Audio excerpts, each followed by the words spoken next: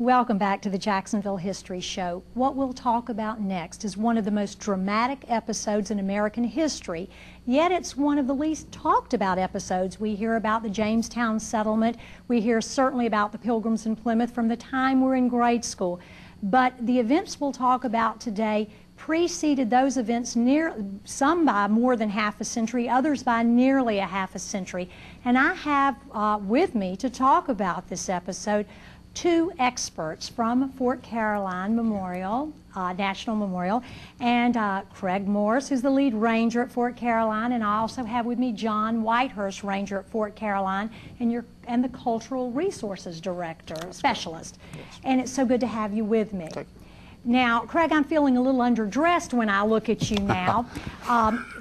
The Fort Caroline experience is really all about the first French colonization attempt in the Americas. In North America. They do try a little bit earlier in South America, but it's a very feeble attempt.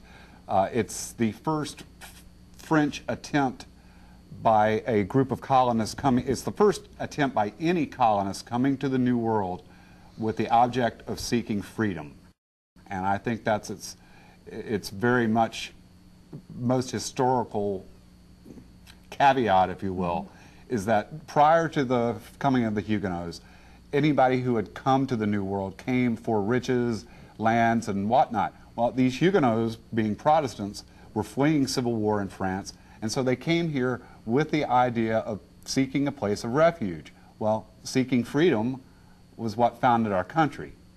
So I think that's a wonderful foreshadowing of America. And this was 1564 when the colonists came, and they had been preceded in a voyage by Jean Ribault, known to us in Jacksonville frequently as Ribault High School, Ribault River, Jean Ribault. And he had come in 1562, made sure this would be a great place to settle, and then the colonists came back, the shiploads, in 64. And tell us about your dress and how you would relate to the colonists of those days. This is just a history from that time period. We don't have photographs.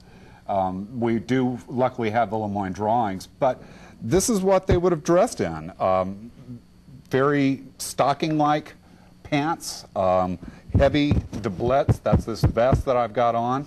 This is their bullet cartridges. This belt called the 12 Apostles is what they carried, their cartridges that would have fired these very crude matchlock weapons. This is a firing replica of a matchlock musket.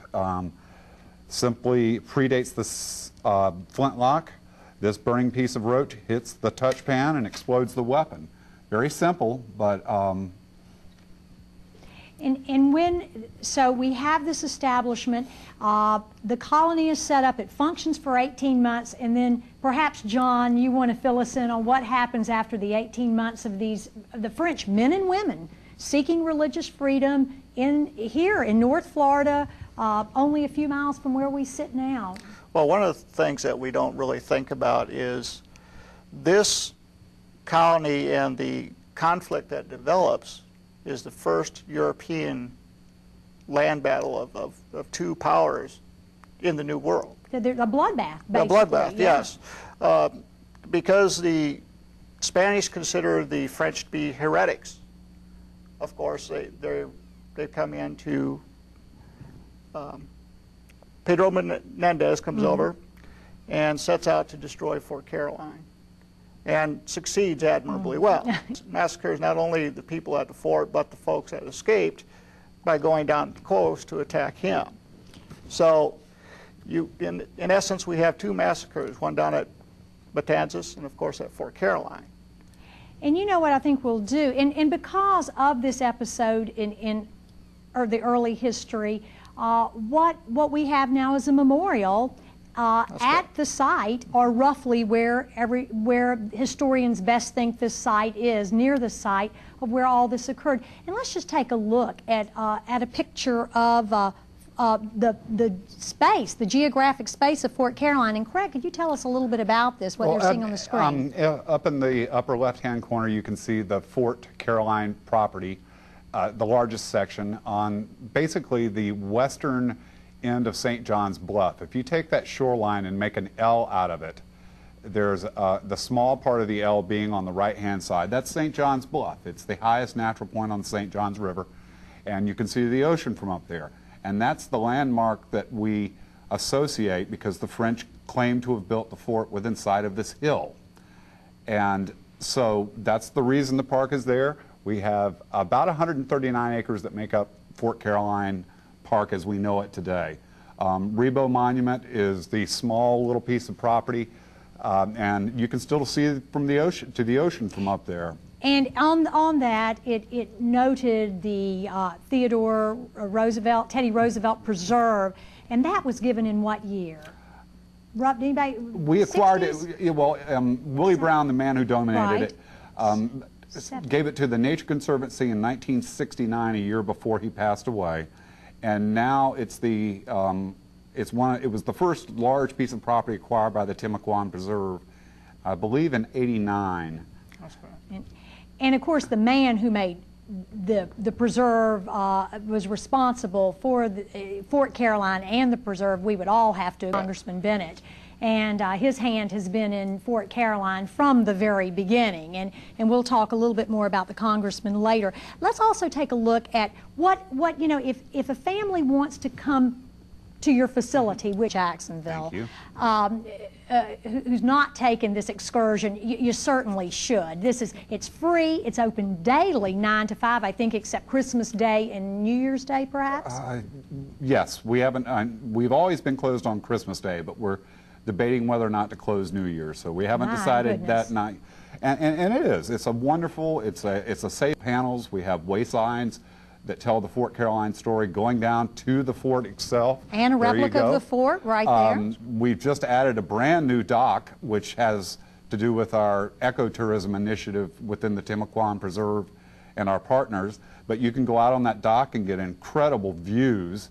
So, and our visitor center. That's correct. And John is the curator of the artifacts in there. And we have some very quality pieces for such a... And this new dock you have, actually soon you'll not only be using it for people's boats to dock there well, you won't see me coming on that, but I do plan to get a little motorboat down there.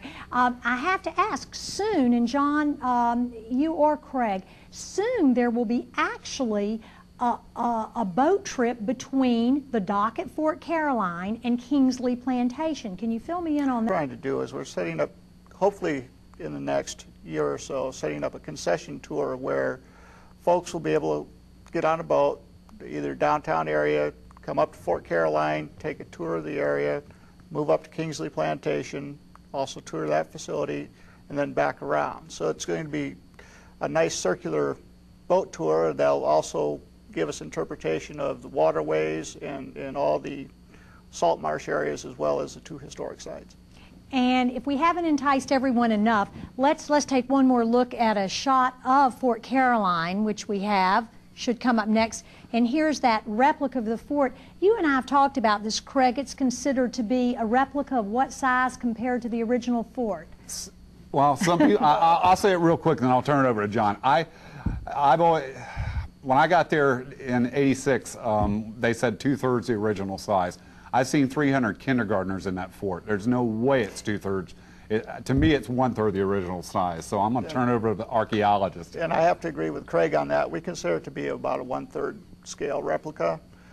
We've just gotten done with some reconstruction of the fort area, so it's much nicer facility than it was before as an exhibit.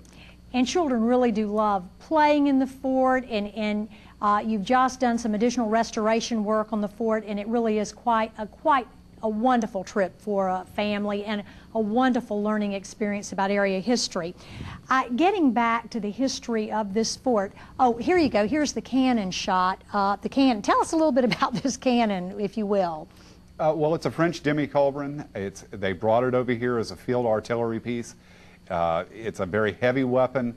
It would have fired an 8-pound ball about a half a mile. Certainly, had the Spanish and the French battled under not in the middle of a storm, and the French had not sailed south and wrecked in saga that hit, the French certainly would have had a big advantage. They were already entrenched, had a fort, and certainly they had many, many advantages. To me, that's just the maddening part of the story, is the French have so many opportunities to do Menendez in, and they squander every one. Had it not been for opening the gate of the fort, perhaps it was, and then getting caught in a hurricane as they were fighting with the Spanish or racing from the Spanish. So there were these incidents that just you wouldn't expect ever to be repeated in history that did occur. And then for the next roughly 250 years, 200 or so years after this, we were under Spanish rule until we became a territory of the U.S. in 1821. Yeah. And that fort became a Spanish fort after that and changed from the name Fort Caroline to San Mateo. Fort San Mateo. In fact, let's talk a little bit more of the history. It's so remarkable. We actually have drawings or sketches, they were even called paintings, done by one of the colonists after his return to Europe, Jacques Lemoyne. And we're going to run some of those. This one actually still exists. You're going to tell about this. This is the column that... Yes. This is a column that Jean Ribault left behind when he sailed on to Charles Fort and established Charles Fort in South Carolina. This is also an example of Timuquan Indians. And now we're on to the ships. These show the French ships, actually, and the Indians up on the riverbank, I believe, meeting and greeting the French. That's correct. And it was just remarkable because the French and Indians, just for a period in time, originally got along beautifully and were very friendly. Here you see, gosh, this is a replica of the fort. Craig, do you have anything to add to that? That was what we based the fort that we have now on. But that's one of the great mysteries of Florida history, is where is this fort?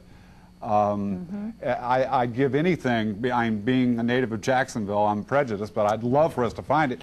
Gators, now this is one of my favorite shots. Believe it or not, they did get that large, and the Native Americans feared death from alligators more than they feared death from people. So proportionately, a man, and Timuquan Indians were described as large. So this would be well, the alligator was at the apex of the food chain, right? And so they grew huge in those days. What kind of footage you think on a gator? Oh, John, probably about 16 feet or so. Wow, so it was.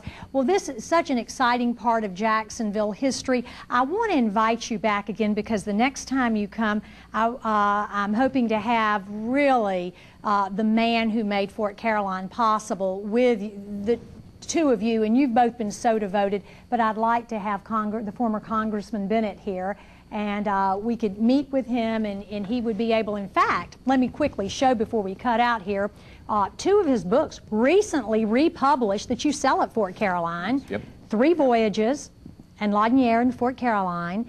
And these 2 wonderful books are available at Fort Caroline, and people can just call. How do they best reach you to find out how to get there? How can that be done? 641-7155. How do they look that up in the phone book? Well, it's complicated. In the blue pages, we're under Department of Interior. Okay. And white pages, we're under Fort Caroline. So. Or call the Jacksonville Historical Society. Yes. We'll give you the number.